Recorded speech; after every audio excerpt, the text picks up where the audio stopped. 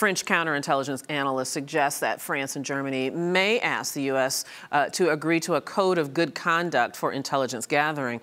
But will the gesture be enough to repair the damaged relationship? Joseph Wippl is a former CIA officer and is currently a professor at of international relations at Boston University, and he joins us on the phone. Joe, it's good to talk to you. Thanks for taking a minute with us. We do appreciate it. And thank you. There's been some speculation that in this particular case that some of these countries, particularly France and Germany, doth protest too much. What's your reaction to their reaction?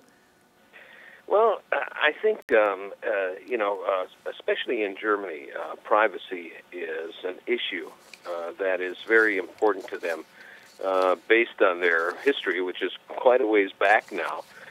But in which the government had control over communication. So I understand that that privacy issue is very important to them. On the other hand, it's never been illegal for the United States to monitor the communications of foreign nationals, especially foreign leadership. And, Mrs. Merkel is very, very important, rated in Forbes after President Obama as the second most important person in the world. I would also like to add that this may just be kind of it's a spat after a number of things I think that have grated on the relations between the United States and the Europeans, and they concern things like climate change, the Middle Eastern peace talks, the gun culture of the United States, healthcare as it's debated in this country and accepted over there.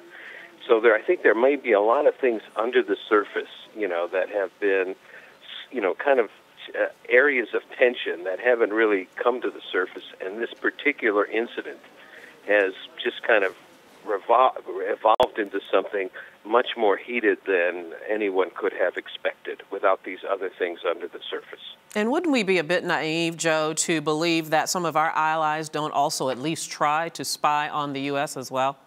Well, I think they probably would like to if they could, but this is also an issue of capability, and that NSA just has capabilities that no one in the world has. I think others like Russia and China would like to develop capabilities like this. But the technology that goes into these things are extensive. And the cooperative agreements that we have with a number of European countries, which I presume exist, we get access, but they get technology they could never afford. That goes not only for intelligence, signal intelligence, but also for defense matters. Joe, do you think they have any real leverage to negotiate what they've called for, some sort of good conduct code? Well, yeah, I think they do. I think that what they would like to do is get into the Five Eyes system that we have with the United Kingdom, Canada, New Zealand, and Australia. It's an old World War II unit in which there is sharing of intelligence from signal intelligence. And then there are also restrictions on monitoring each other's communications.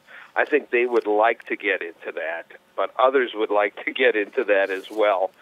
And I personally think that maybe that Five Eyes has outlived its usefulness. I mean, World War II is over, and it should be over. And maybe we just need partnerships with as many countries as we possibly can. Joe Wippl, as always, it's a pleasure. Thank you so much. Thank you. Take care.